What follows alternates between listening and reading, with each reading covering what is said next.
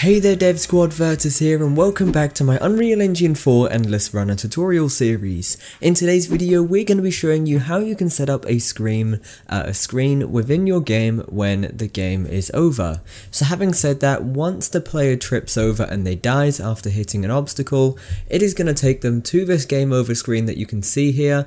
It's going to tell them they have died, it's going to tell them how many coins they've collected, the score, and let them restart the game or return to the menu if that's something that they want to do. Now, before we can go any further with this, you need to make sure you have the latest version of the assets for this series. If you don't have this already, once again, just go ahead and check out the link in the description. Within here we have an endgame folder, and in here you have a couple of icons that's going to be used in the UI for this. So, once you're ready, go into Unreal Engine 4 and then within here, within your runner files folder in your content browser, add a new folder called UI. Once you've done this, open it up and add another folder with the name Endgame. Just like that, Endgame with no spaces. Open it up, and what I want you to do is to import these graphics that you've got here. So, select every one of these, just press Ctrl A to select all of them, and then just drag and drop them into your content browser to import them in there. Now that we've done this, what I'm going to do is create a widget blueprint which is actually going to contain all of the graphics and all of the functionality to show the score, show the coins, and all of that good stuff. So right click in your content browser within this folder, go to user interface and add a widget blueprint. Give this the name Game Over, or Game Over Screen rather, if you have any issues with that. And then once we've done this, what you're going to do is just press enter to open it up, and what we can do is start placing those assets into our screen. So what I'm going to do is take a quick look at the sort of finished picture so I know what assets I'm going to need. First of all, I'm going to need an image for the Game Over. I'm going to need some text to say all these bits. I'm going to need a couple of buttons as well, so I'm just going to place those in. So, within our design view, and if you guys aren't comfortable using the UI editor inside of Unreal Engine 4, I definitely do advise you check out my UI series, as within here you'll learn to do loads of stuff. But for now, I'm going to add in an image for the Game Over. So, drag in the image from your palette on the top left hand corner, and then under Appearance in your Details panel and Brush, set your image to Game Over. And it should be the little texture that you've set already. Now as for the image size, copy what you've got down here up into the slot at the top. So 606 on the size X and 341 on the size Y. And then what I want you to do is to anchor this to the left hand side of your screen just like that and place it in. Once you've done this, we can start adding in the other elements. So the other elements are going to be 3 more images for each of those icons that we've got. And then we're also going to have 2 buttons at the bottom as well. One for restarting and then one for going to the main menu once we've set that up. So we've got these in here. Let's start off with the first icon. So the first image, we are going to set this to Coins Icon, the one that we imported earlier. Once again, we're getting the size from here, so 55 by 57 for the size X and Y. For the next image, we're going to be using the score icon. Get the size again, so 55 by 57, just like that. And once again, what you want to do is just make sure you are anchoring all of this stuff to the left hand side of the screen so it all sticks in place together.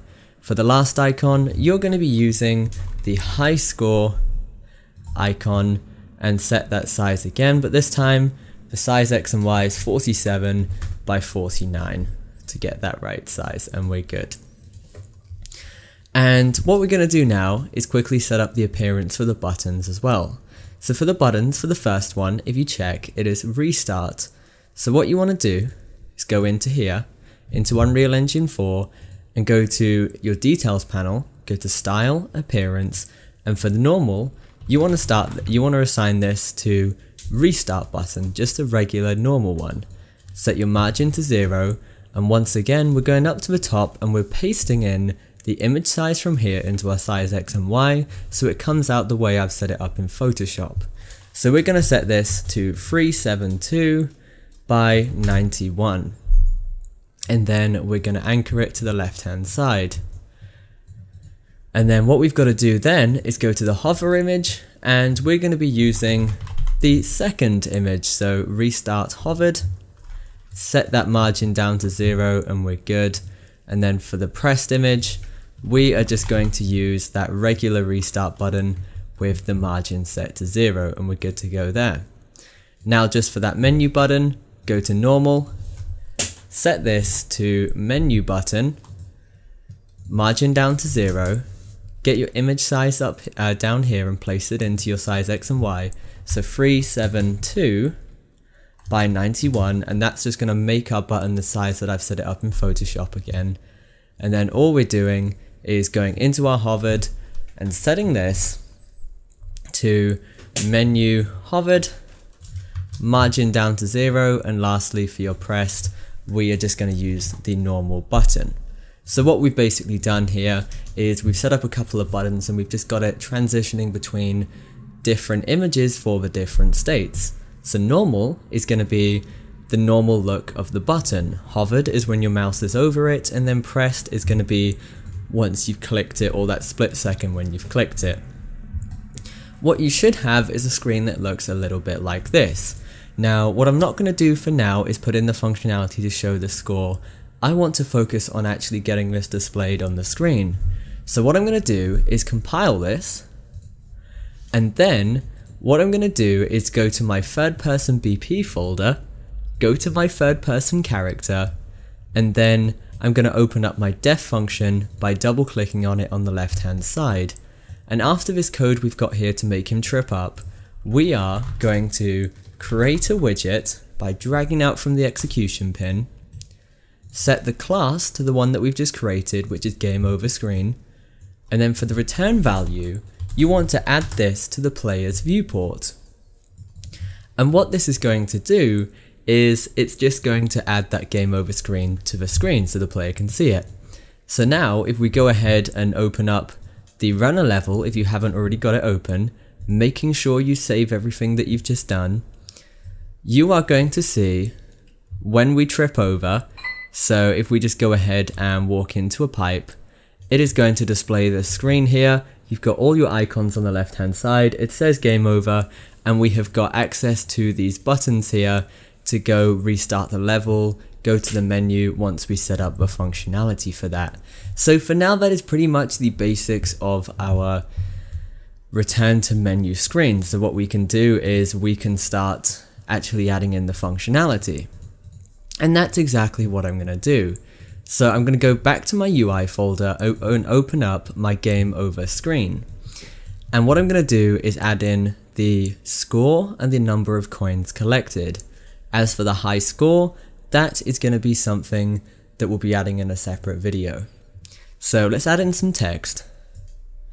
And if you check the completed image, it should say coins collected, and that's what I'm going to add. So content for this text is going to be coins collected, just like that. And we're going to place it in just there. Going to add in another piece of text, and this one is going to be you scored, just like that, and place it in. So now for actually placing the number of coins on there.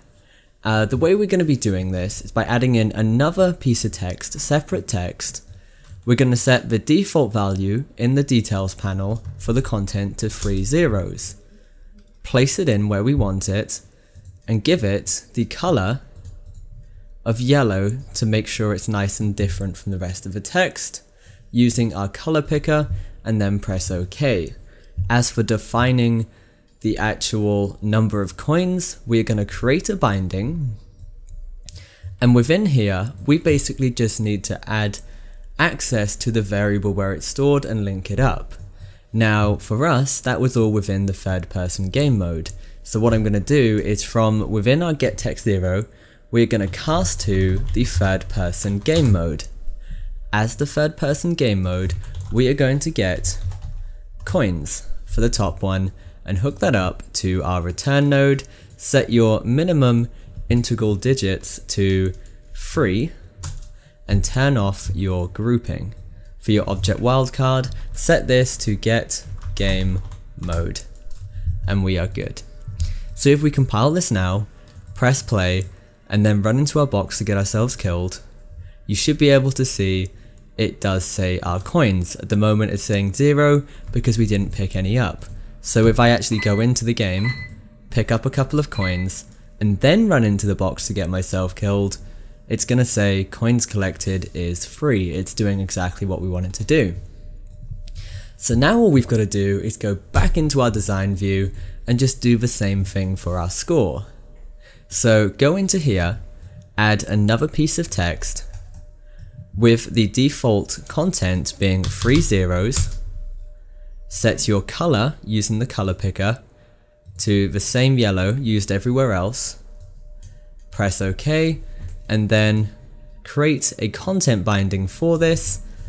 And once again, we need access to the third person game mode, so cast to third person game mode, and as third person game mode, get the score or get points, so get current points, and hook this up into your return value. Once again, turn off grouping, set minimum integral digits to 3, and your object wildcard should be get game mode. And what you should have, if we go into our game now, is something that looks a bit like this, and we are good to go. Now, before I do end off the video, what I do want to make sure you do, which is really important, is that every one of these assets that you make within this UI, make sure you anchor it to the left hand side of the screen. So that way, even when you're working on mobile, it is still going to group together on the left hand side of the screen. So make sure you've done that with all of these, your buttons, your text, and all of that good stuff. With this restart button, what I'm going to do is quickly add some functionality to make it restart the level so you can play again.